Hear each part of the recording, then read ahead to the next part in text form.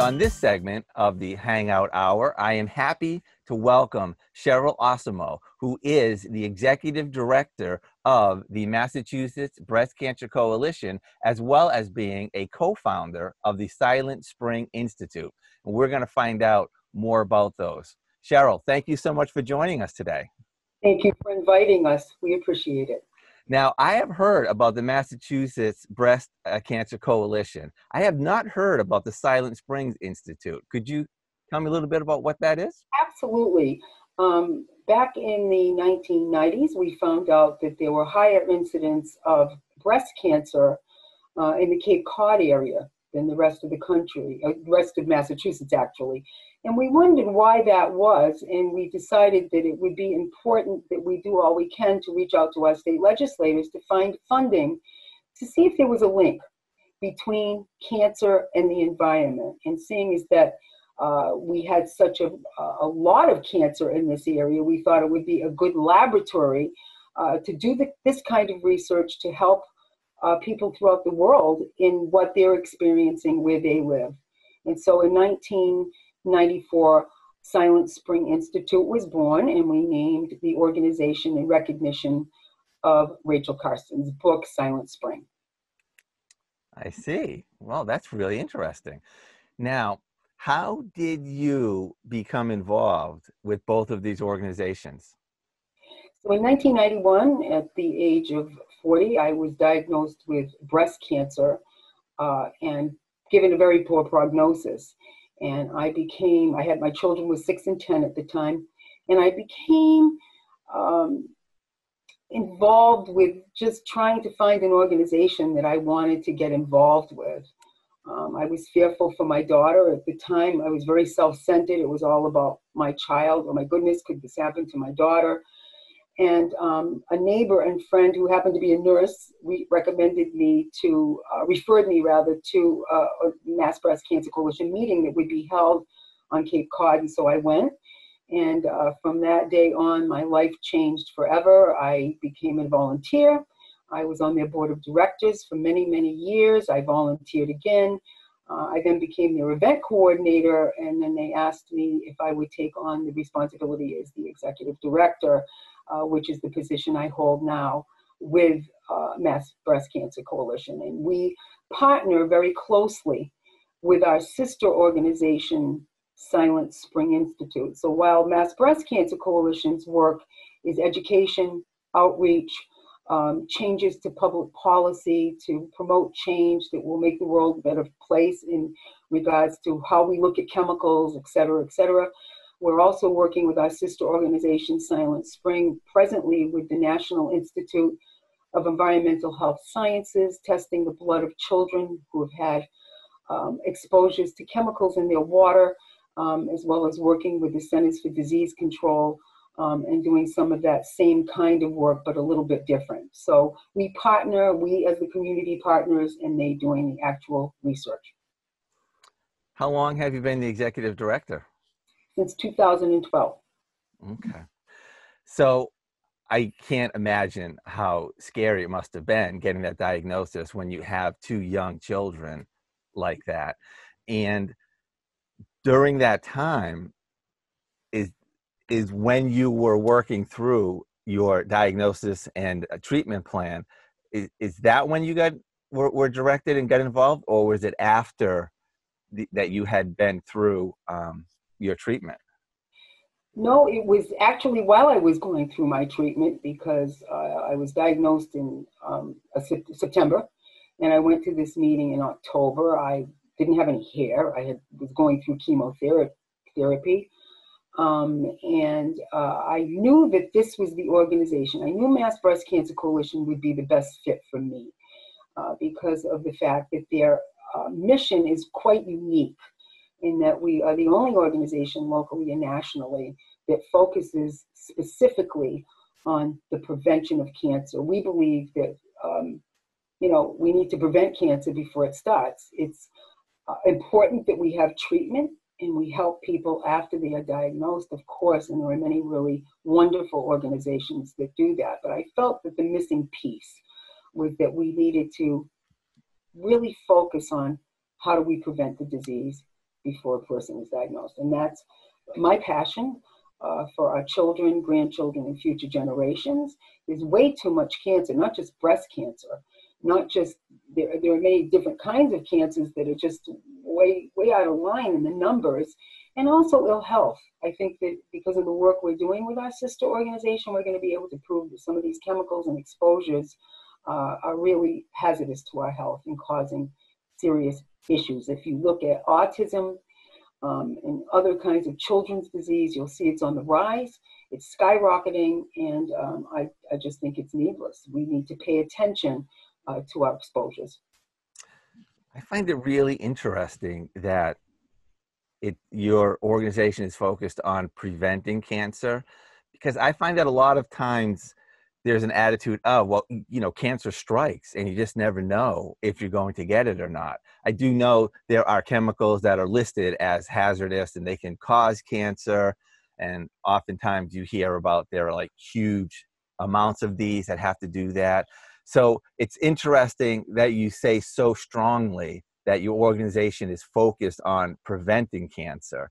Could you talk to me for a little bit about like what that means, what that looks like? So we're working towards preventing breast cancer, which I hope will lead us in the direction to provide answers for not just breast cancer, but other kinds of cancer and ill health. That's the responsible way, in my opinion, to look at it. And while it may seem like an easy task, it's not, because, for example, in the European countries, we have over 1,000 chemicals that have been banned. In the United States, we're lucky if we have a dozen to maybe 20 that have been banned. So we, in fact, have to prove that chemicals can cause ill health or that they're dangerous in order to take them off the shelf, whereas instead of proving that they're safe to put them on the shelf. So we're doing things backwards. Mm-hmm. And so that's why it's important that we be working with Silent Spring Institute. What we have done is Mass Breast Cancer Coalition has a traveling tour, which is now not touring, but we have many, many materials on our website at mbcc.org, our Let's Talk Prevention Tour, which was an award-winning tour from Mass General Hospital, which has brochures in 7 different languages, and we're working on getting more languages, in fact, so that people can learn about how to lessen their exposures to toxic chemicals. In addition, we have modules and educational materials for high school students, elementary school students, and middle school students that were created for in the classroom. But because of this pandemic, we have taken some of these materials, the ones that were possible to do so, and we've transformed them so that they will be applicable to parents and caregivers and youth to use at home. And again, some of these are also very wonderful for teachers to use to enhance their curriculum in the classroom. So again, if you go to mbcc.org and look up Let's Talk Prevention, I think you'll like what you see. We have a poster that provides you with details about which of the classes, modules, if you will, or educational materials are applicable for which age group, which are applicable for at home or in the classroom. And it covers everything from exposures to chemicals to exposures to cell phones and what that means. We've worked with different scientists throughout the country, not just Silent Spring Institute scientists, to help us with this work, and teachers, educators. I haven't seen the curriculum yet. I'm really curious about how do you present information to a middle school level? What kind of things do you talk about with them? Well, so in order for us to be appropriately delivering the information to the different age groups, we've worked with our president of the board of directors, Dr. Barbara Malkus, who is a superintendent of schools, who works with people who are curriculum experts. Mm-hmm. And so she's guided us on what is appropriate communication for high school, middle school, and elementary school. And so that's how we were able to pull together materials for the 3 different levels. The elementary and middle school were just rolled out actually in June. It took us 2 years to create those materials. We've had high school for a few years, but we really wanted to branch out with coloring pages and ways that we could educate parents and the younger generation in ways that would be palatable, easy to understand, not scary, but yet important to learn about. You know, when we're educating our students, we hope that we be educating parents. I'm learning every day. These are things, I'm not a scientist, I'm a former elementary school teacher, so I'm learning along the way as I do this work with a wonderful team that I work with. I see. And could you tell me, I know your .org, so your nonprofit organizations. Could you describe a little bit about what both of your organizations look like? They're So, volunteer driven, or how that works? sure. So, Mass Breast Cancer Coalition, as you said, is a 501c3. And we work with volunteers throughout the state of Massachusetts who help us in a wide array of different ways, whether it be helping us move our Let's Talk Prevention tour to libraries, going to conferences, because we do have a live tour, as I said, that's not moving at this time. Mm-hmm. And we have events like we were going to have this on June 20th in Hopkinton, as a matter of fact. We have an Against the Tide event, swim, walk, run, kayak, paddleboard event that was to take place on June 20th. We had to move it to a virtual. So now we're having virtual swim, walk, run, kayak, paddleboard event on June 20th, August 15th, September 19th, and September 26th. I used to live in Hopkinton, so I love going there every year, and I feel sad that we're not going to see everybody on the beach. And instead we'll be doing our work virtually, but we couldn't do this work without our volunteers. We have a strong team behind us, a lot of dedicated people, many people who have been touched by breast cancer, husbands whose wives have breast cancer, or they've lost their wives to breast cancer, their daughters, their mothers, their sisters, or just family and friends who have been touched because they knew someone. I think all of us know someone who's been touched, not just by breast cancer, but cancer. And so I think that that's what draws people to our event. And I'm hoping that the virtual events throughout the summer and in the fall are going to continue to take off and do well. And so we have a mural of honor that people can put a nice flag on it. We're doing it virtually on our website. I am walking in honor of, I am running in memory of, and it's a beautiful mural of honor. Dr. Nugent, a Hopkinton chiropractor, has a beautiful, impressive exercise program for people if they decide to register for any of our events. What we do automatically is we send them an email and a link to his video. And so we're working hard with our volunteers, and he's one of them, throughout the state to continue to be able to stay afloat during these difficult times in our world. And we couldn't do it without the volunteers and people like yourself. So you have a volunteer army, and Absolutely. and Absolutely. that's really awesome. There's so much energy there for people who are there because it's their passion. Absolutely.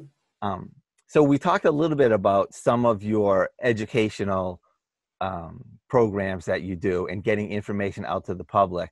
At the beginning of the program, you were talking about how the United States kind of does things in reverse of having to prove something bad before it can be taken off. And that to me sounds like a governmental legislative initiative. Do you work in that realm? Oh, we do. You know, we are an advocacy organization. And so, you know, we've done our work in the political arena, no question about it. Some people love us for it, some not so much.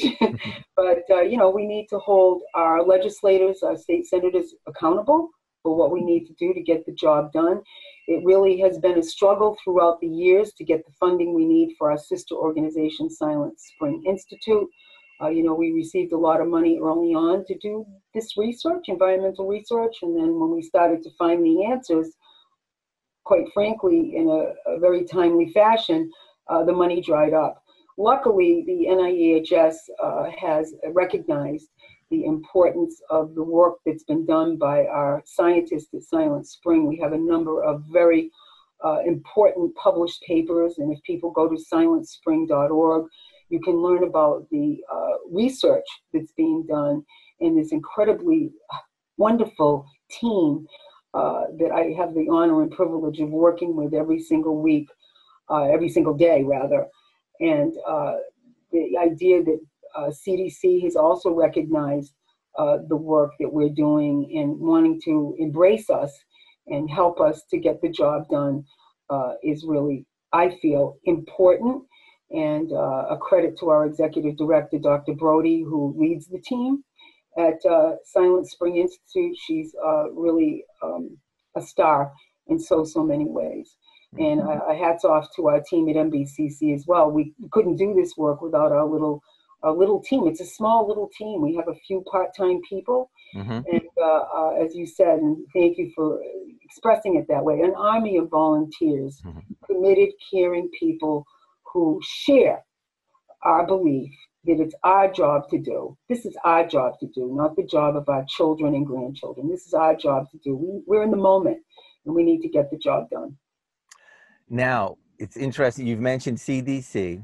The word Massachusetts is in your name.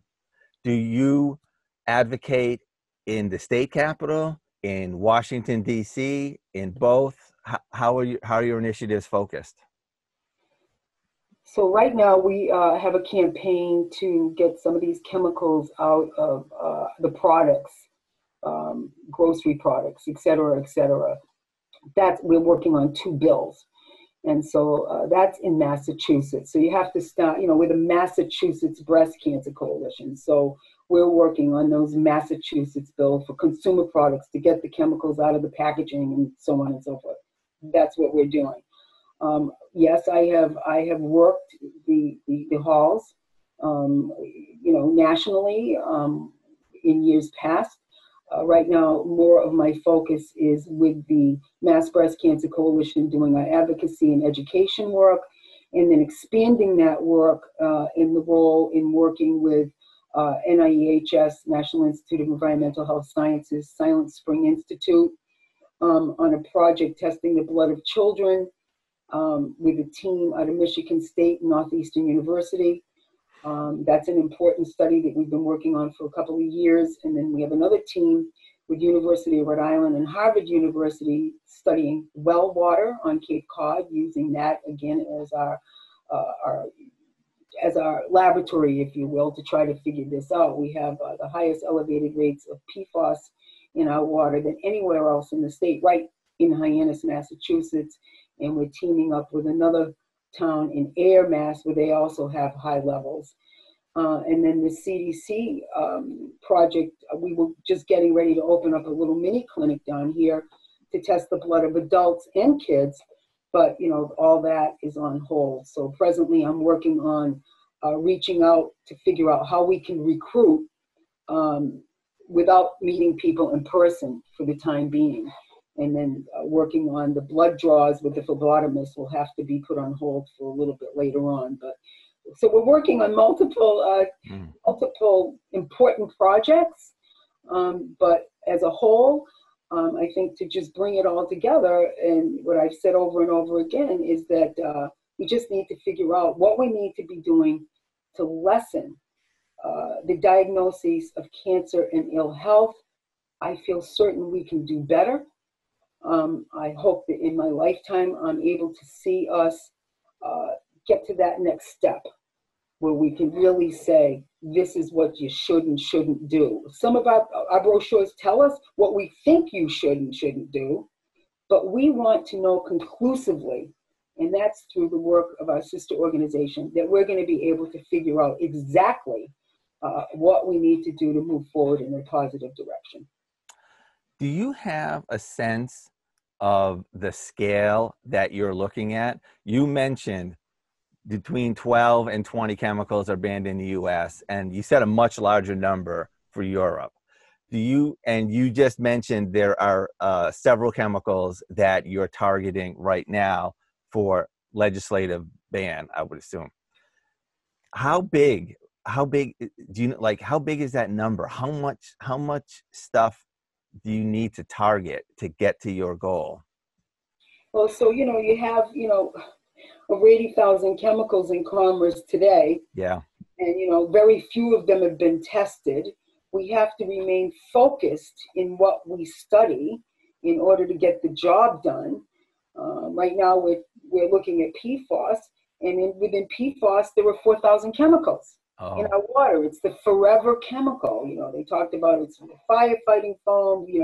So you have to stay focused in what you're studying and really get the job done in the right way, in a responsible way as we go along. It's like peeling an onion. Mm-hmm. It's not a fast process, and it needs to be done, as I said, step by step. Not only is Silent Spring working with CDC, but there are 6 other teams in the country working on what we're working on with this PFAS chemical. And these 6 other teams have their teams. And so it's coming together and really working together team by team, and then all the teams coming together.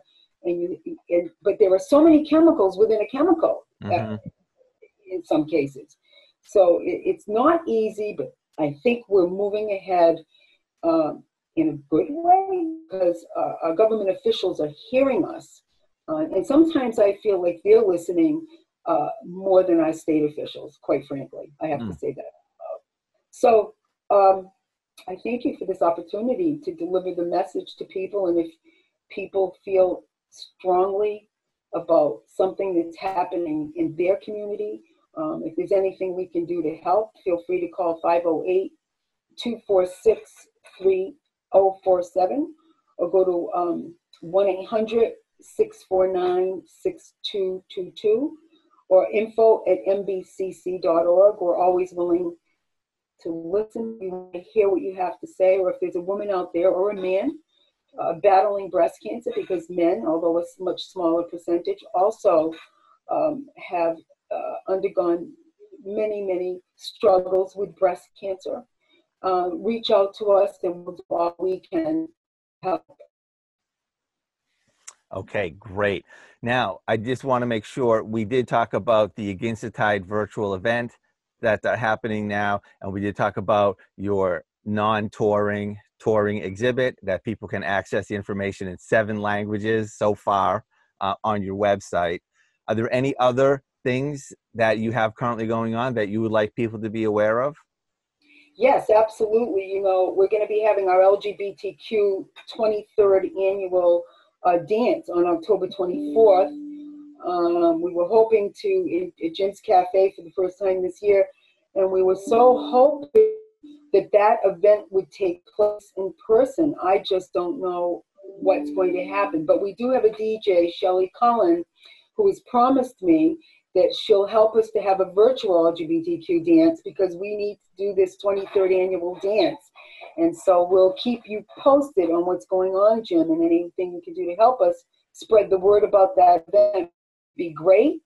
And any translators out there that want to help us to get our brochures into other languages, please reach out to me. We need all the help we can get. And any school teachers, elementary, middle school, high school, check out Let's Talk Prevention high school, middle and elementary school modules and educational materials to use either in your classroom. I hope you get back there soon safely. And also just to say that we want to extend our best wishes to any and all who have gone through difficult times during this pandemic, and that all of us need to come together to make this world a better place for the struggles we're going through presently, which are unconscionable, unacceptable, and we need to come together as a society to do well and embrace one another to change this world for the younger generation. Yeah, I think that's great. And I applaud your work because I feel that why wouldn't we? Why wouldn't I remember years ago, people, the chemicals that were used in refrigeration were very toxic to the environment.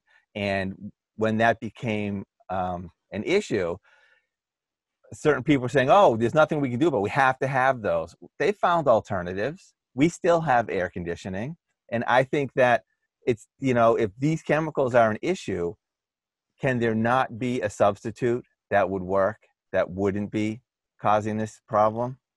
Well, quite frankly, what's happening is with some chemicals, they get rid of the chemical and they replace it with another chemical that's not much better. I invite people to Google The Devil We Know, the film The Devil We Know. And that will share with you some of the challenges we've been faced with. And the new film that's just come out within the past few months, Dark Waters, the actor Mark Ruffalo is in. I had the pleasure and honor of having lunch with him a few years ago, not even knowing about Dark Waters. And here we have a film that really tells the truth about what we're experiencing in this world. It's a film worth seeing. I don't get any kickback from recommending the film. It's just, it's really shocking. But it's true, you know, and I've been living this for many, many years, going on 3 decades. And I'm just pleased that there are people out there willing to come in front of the camera to tell the story and why it's important that we do all we can to keep the Mass Breast Cancer Coalition afloat, which is scary right now, because without these events, we are not going to raise the same amount of money as the in-person events. So anybody that can help us, reach out to us, either make a donation or register to swim, walk, run, kayak virtually, or support us with our LGBTQ dance. We hope we will have one way or another, October 24th, mbcc.org, or call 1-800-649-6222. We could use your help. Thank you. That's wonderful. Cheryl, thank you so much for the work that you do for our society. And thank you for spending the time here telling us a little bit about what your work entails. And Jim, thank you very much for caring about so many issues that I know you cover. Without you and people like you, we can't spread the word. So I applaud you and thank you very, very much and wish you well, sir. Thank you. All right. Well, let's talk again soon and get another update. Thank you, Jim. Take All right. care. Have a great day, Cheryl. You too. Thank you. Today, our 2 special guests are David Antaki and Chris Pomeroy, who are just in the middle of joining us. And my co-host today will be Bob Hamilton. Hello, Bob. Hello, Jim. And I'm glad to be on today. I'm looking forward to hearing David and Chris and see what they have to say about the technology. All right. Great. Hey, Dave. Hello. And as usual, Tom Nappy will be behind the scenes on social media, popping up when people post comments and questions. All right. All right, David, how you doing? I'm doing fantastic. Never been better. Am I in? Am I in? Chris, You're welcome. I'm in. Hi, you look great. Oh, you look great too. Thanks. Your hair's getting a little shaggy though, Chris. I'm used to kind of, more neatly trimmed on you. My haircut was supposed to be a couple of days ago, so I got the. Yeah. All the haircut places are closed for the next month. Oh, I'm dreading that. I'm dreading that because once my hair starts to go long, it is not a good look. This is not HHS TV material, let me tell you. You know what? I keep saying that. Neither is this video quality, but you know what? When you're making a TV show without a TV station, this is what we got. We work with what we have. Right, and it's also been very interesting how the focus really is on community. You know, the message is not the medium. The message is connection. So we love that. Yeah. Now, actually, and this is the first time I've seen you face to face. Thank you both for your work in fixing my edit station at the studio.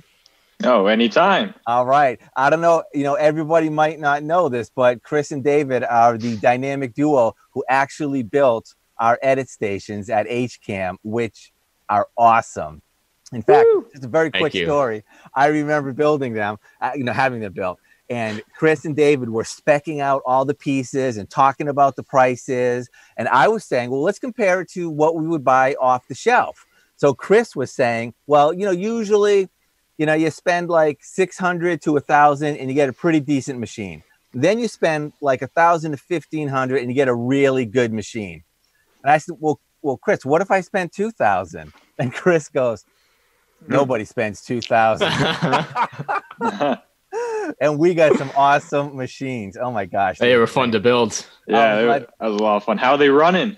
They're running good? Awesome. You know what? They are still so snappy fast. You know, like oftentimes you get like slowdown over time.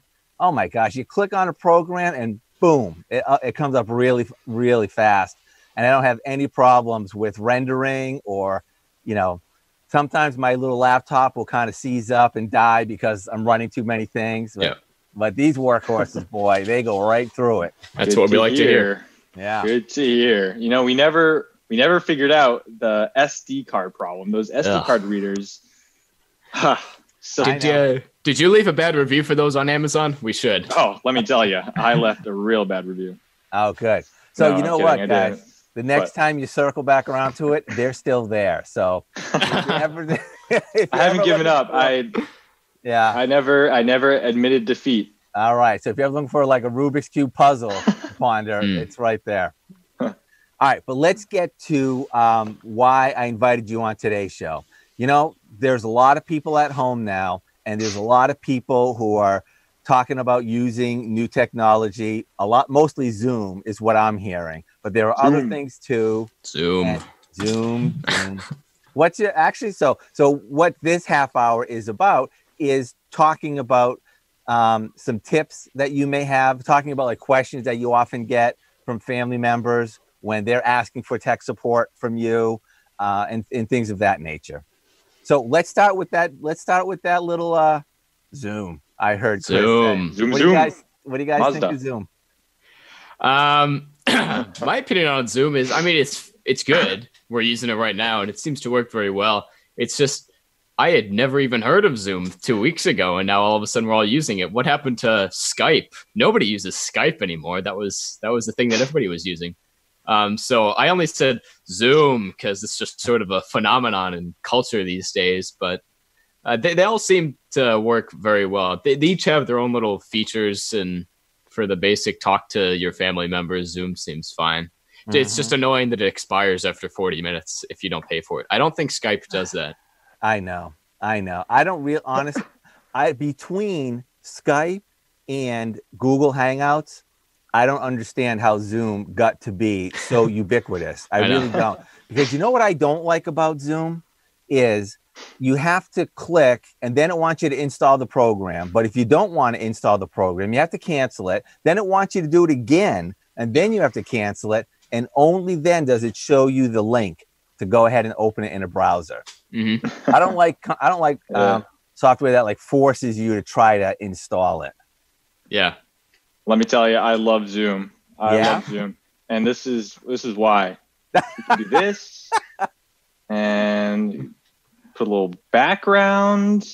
Oh, what's he gonna do? Oh, nice. Yep. That's my brother skiing. But no, I think Zoom is great. Like the ability to connect with people through it.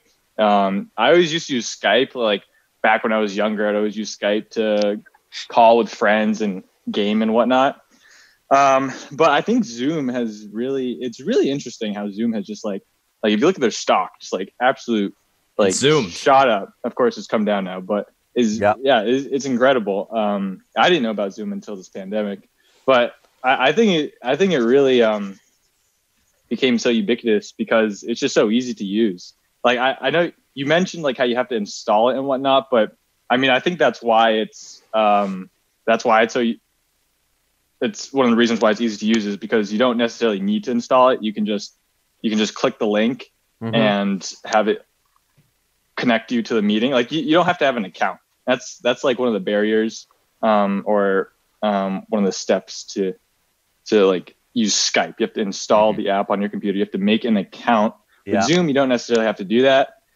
And that's why it's so all right. That's why it's so easy to use. I got some breaking news for you. You have to have an account now. You do. You used to not have to have an account. And now you don't have to install it. But after you cancel and then cancel again and say open in a browser, it makes you log in order to get to that meeting. Oh, really? I have a suspicion. I don't know, but I think it's because they were really getting hammered on security issues. Yeah. So I think they're trying to make sure that they know who everybody is. So if somebody keeps Zoom bombing, they can, restrict them or something like that. So it is a free account. It's like not a big deal, but you do have to have that now. And I don't know, what do you guys think about the security that they were saying has been a problem? Do you think they fixed that? Well, they announced that they were going to do a 90-day audit on their software. So hopefully that helps fix it. But I mean, that's kind of one of the problems you get with a startup that just kind of goes as fast as possible and just tries to get it out there. And that's why they're so ubiquitous, because they made it so easy to use for the user. But in doing so, they kind of lacked on the security. And, I was listening to a podcast recently about this. Like, one of the things they used to do for Apple computers to install Zoom is they would install a web server in the background on Macs so that it could then do automatic updates and that sort of thing, and install Zoom kind of like on its own. But that's kind of like a sketchy way to do it. Yeah. And so Apple had to release a patch that removed the web server, because even if you uninstalled Zoom, it would still leave the web server running. And so that's one of the like weird things that they were doing to make it as easy as possible for the user. But so hopefully they start to fix those problems and make it more secure and not so sketchy in the background. Yeah. So who are you guys usually giving tech support to? Well, for me, it varies a lot. Of course, I help out people in my family. I helped out my uncle over a video call the other day. I help out some people in my family. I even have gone over to some people in Westboro who I know, and I drive over there and go to their house and help them. But I used to be a lot more active in that I've worked at the IT department at Northeastern. So I helped a lot of people there. Yeah. So we saw some interesting things there. But it's usually these days, it's just people I know. And it's not usually anything too time consuming, mostly just, hey, how do you do this on the software? How do you do that? Etc. How about you, David? Yeah, same thing. Family, friends. Recently, we set up a Zoom call for my grandmother's 90th birthday, and my dad set it up, and so he was asking me how to use Zoom. Excuse me. But yeah, I mean, I didn't have to help him that much. Again, because Zoom is pretty straightforward, pretty easy to use. But I told him to set a password so that you don't get Zoom bombed, like you mentioned. Yeah. I even tried it. I even tried it once. I just typed in a random 9-digit meeting ID, and I got into someone's meeting because I didn't set a password. What'd you say? What were they meeting about? Oh, I don't know. The meeting wasn't started, but I was able to connect to the meeting. I think you can't have a meeting without a password anymore, unless I noticed if you click the link that somebody sends you, and if it opens Zoom, then you don't have to type in the password. I believe that's just part of it. But if you send somebody a link and they don't have Zoom installed, they're going to have that password. I know the school system, HPS, is using this, and it was so funny. So everybody's getting ready. All the teachers are learning how to do this. And then Monday morning it starts. And Monday morning, the director of technology, Mr. Ghosh, emails everybody saying, so over the weekend, Zoom makes you now have to have a password. So here's what you have to do. Yeah. And on Tuesday, he emailed out and he said, well, that was fun. Let's do it all again tomorrow. So David, David, did you and Chris have your own account for Zoom, or are you using something from school or from business that you've worked at? I know my granddaughters have their own Zoom accounts from their schools, and they've been able to set up Zoom chats and meetings with various members of the family on their own without worrying about the 40-minute time limit. Yeah, I have my own Zoom account. I mean, it's not that hard to make. And the 40-minute thing, it's kind of interesting because sometimes it says like, oh, thanks for upgrading, even though you didn't upgrade. So I think that's something that maybe they just, for this pandemic that we're in, maybe just did that. Yeah, I just made a personal account of mine, but I will say I have a lot of other accounts through the schools, and that is very convenient. Yeah. All right. Tom's signaling that he's got something to say. Well, folks, we are taking questions or comments on our YouTube page as well as our Facebook page. You can comment on the YouTube live stream. But David, your mother wants to know why you didn't tell her you're a featured guest today. It was a secret. I didn't want any external pressure, you know. Oh, I know your mom. She's so pressureful. Is she standing in the background right now telling you to say that? No. She commented on YouTube. Oh, that's so funny. Tom, isn't that a good chance to mention that if anybody's interested in who our guests might be on the Hopkinton Hangout, they can always go to our HCAM webpage and find out. Well, there you go. I love that man so much. Good job. Thank you, Bob. Yes, we're working really hard we're putting more information on there now. We just switched how we go out on YouTube. So we have events now, so you can see in advance how far it'll be until the next show that we're doing. So trying to get more information out there to let people know. Nice. All right. Nice. Now, are you guys worried about what may be happening in the future with the availability of laptops? I've been reading, my wife's been telling me, and she's been reading too, that they think that, once this whole coronavirus thing starts to ebb, there's going to be a shortage of laptops because parts and pieces or whatever are going to be in short supply. Have you heard anything about that?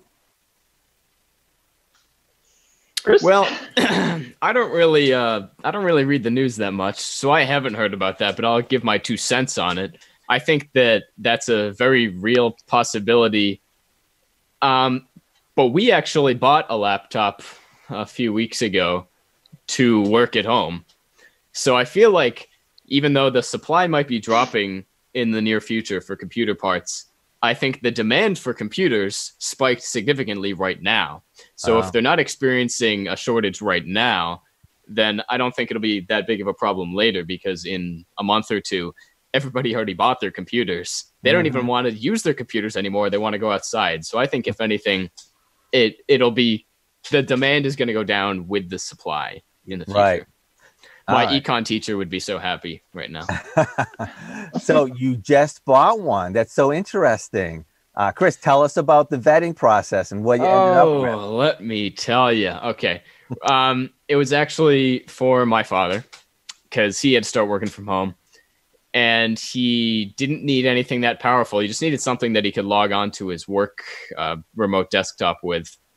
So we went to Best Buy and we took a look at the offerings. And I wanted something in like the $600 to $700 range, because if it was any cheaper than that, it might actually be slow and annoying to use. But if it was any more expensive than that, then that would be kind of a waste of money.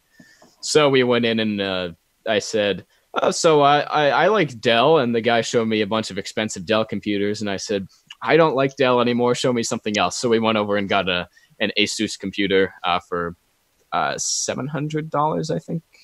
The most important thing I was looking for was that it had a SSD, a solid state drive. Yeah, then it would be a lot faster than that SSD. Drive. Wait a minute. Do they still sell computers that don't have SSDs in them? Exactly. Wow. I think they might. Yeah. So wow, that's what that was my main criteria. Have you guys ever so you know what, I was looking at Dells a while ago. I originally used to buy Dell computers, and then something happened and I did not like them, and I went to HP, and then I was looking for a laptop, and the XPS laptop just looks so great. I actually had to get one, and I've been very, very happy with that laptop. My wife bought the 15-inch version of that. And, there's been like an issue that I think they all know about, because they just say, oh, yeah, send it in and we'll fix it. And then I've been really happy with mine. Have you guys thought about Chromebooks or ever experienced a Chromebook? I have experienced Chromebooks. I have, yes. At where I used to work a couple years ago at the boathouse here in Hopkinton, we use Chromebooks as our POS system. And It's okay. They're, you know, okay. I would not buy one personally because currently, at least I think, though, I believe they're starting to transition to more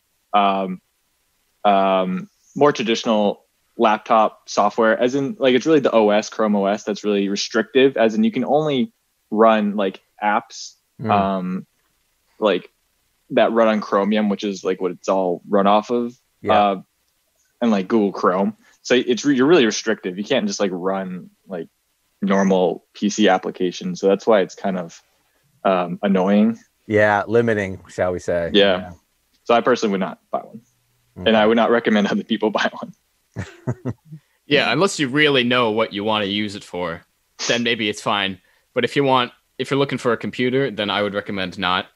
I also really like Dell computers. I was the Dell sales rep at Northeastern, and had to fix all the hardware broken computers there.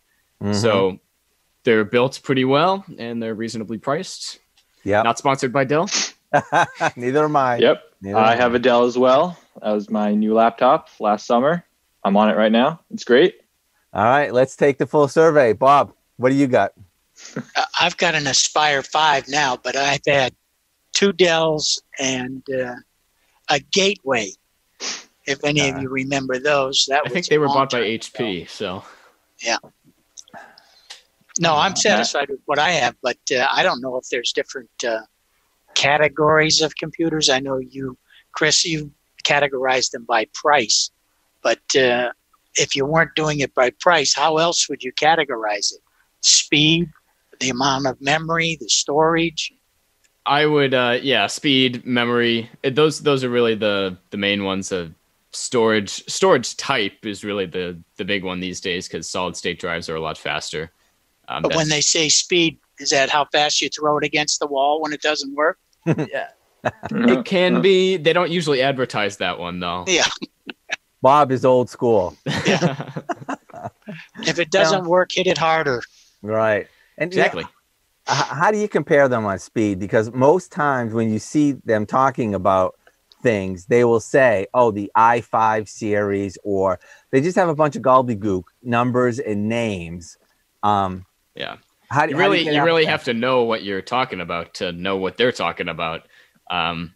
So I can look at something and say, okay, yeah, that one's probably a lot faster, but anybody who hasn't, had a job in IT before has no idea what that means. So basically higher numbers mean better. And that's really all that's as specific as I can be. No kidding. And what are the two? Intel and what's the other chip maker? AMD. Yeah. Have you noticed any difference of those, or have you had experience comparing? Well, actually, the new laptop that we bought, it had an AMD processor in it, which was like a first for me because AMD was really trailing behind Intel recently, especially in the laptop marketplace. But now I felt comfortable enough buying a laptop with an AMD processor. So big changes. They made a big comeback. Oh. Yeah, David? What did you say? Sorry? No, I was saying they made a big comeback, AMD. Oh, a couple years ago, I was thinking about buying stock in AMD when they were in 2018 before they announced their new Ryzen line, but I did not. I didn't even think their stock went up that much, though. Oh, right. I mean, in 2018, it was like $20 a share, and now it's like around over 100, I believe. Okay, all right, so corrected. Not a bad premium there. I'm kidding. 54. Oh, okay. So, Chris, what's the speed of your dad's laptop? What's its processor speed? Oh, beats me. I think it's an i5, Core i5, so it's got 4 cores and probably 3 gigahertz at least. Oh, really? That's pretty good. Yeah, it's good. Yeah. Sorry, I said Core i5. It's an AMD. Okay. No, but that's true. good. It's basically equivalent to a Core i5. Right. Yeah. Do you think if you just pay attention to the gigahertz that is a good indication, or is it like a totally separate but equally important attribute as how many cores and stuff like that? It really depends on what you want to do with your computer, because you only need the extra cores if you're running programs that take advantage of them.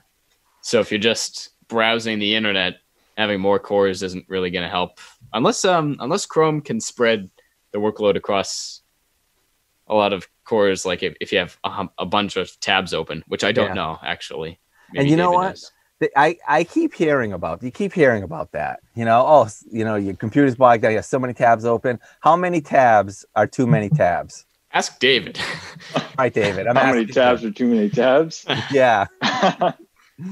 Well, I love my tabs. Let me tell you, I use Chrome, and I love my tabs. Currently, I have open 66 tabs. That's a lot of tabs. And David. so I would say maybe like 100 is too many. Of course, you gotta watch out for your memory. Make sure you're not using too much, or you're gonna have some issues. Yeah, I have an add-on to Chrome that I found many years ago that I love. It's called Tabs Outliner, and what it does is it organizes all your tabs, and you can close the tabs and it'll save them. You can group them. So like I have groups of tabs for like when I'm in school or in classes, I have like a group of tabs for each class, and then I can open up that group to go back to all the things relevant to that class. And I use a lot of tabs. I'm not shy about that. I don't use a lot of tabs. No, I don't use a lot of tabs either. Though I will be honest with you, my daughter made a face at you, David, when you said 100 tabs is too many tabs, because apparently it's not for her. But I was just reading just the other day that the latest Google Chrome update has a new tab wrangling feature that this person was very enamored with. Oh, really? Yeah.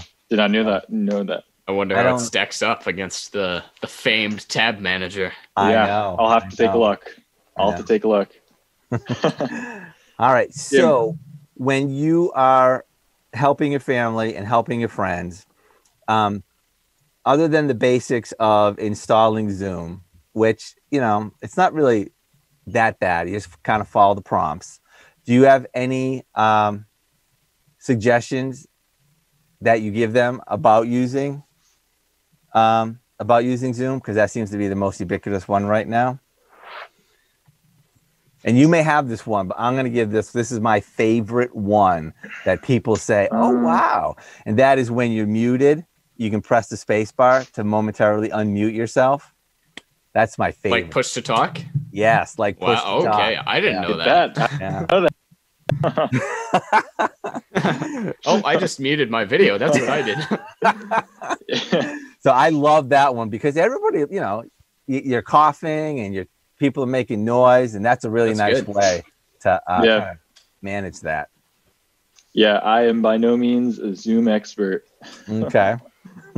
But I know how to use it. I guess my recommendation would be if you're on an important video call, like with your business associates, if you're done with the call, it's never a bad idea to put a sticky note on the camera just to be sure. I mean, even somebody as savvy as me is saying that, because it's really easy to accidentally leave it running. So no kidding. I wouldn't take any shame in putting a sticky note on the camera. And so you're doing that just because people leave it running, not because of this concern that somebody's going to hijack your webcam and turn it on without you knowing. I still don't have an answer to that, but I don't leave it on all the time. So I guess that is my answer. Yeah. It's really more to just prevent any embarrassment of insulting your boss right after you have a meeting. Oh my gosh. I can't even say it. There are some some examples out there of people having mistakes. There was one, this person was having a meeting and her boss turned herself into a potato and didn't know how to turn that filter off. So she had to do the whole meeting as a potato. That's why we like Zoom. Oh my gosh. I love Zoom. Yeah. You know what I keep saying? One of the best uses of this invention called the internet is the collected wit and wisdom of our society. Because as a whole, we are hysterically funny. Yes, we are. Yep. If I might interject, this Sunday I Skyped with my daughters and granddaughters down in Maryland, and my youngest granddaughter is in 4th grade, and I asked her how she liked doing her homework and classwork on Zoom, because that's what they use.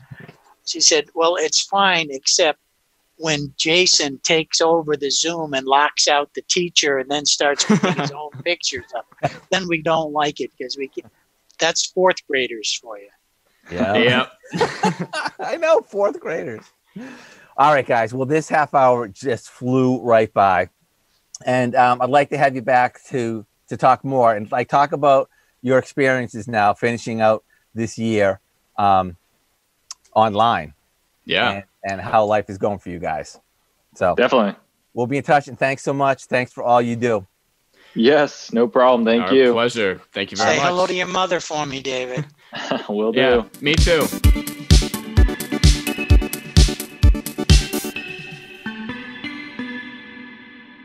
Good morning. I'm Eric Carty with the Hopkinton Water Sewer Department, and today we'd like to go over some water tips to help you in your home check for leaks and show you some important features of the water system and how you can help protect in the event that you do have an emergency.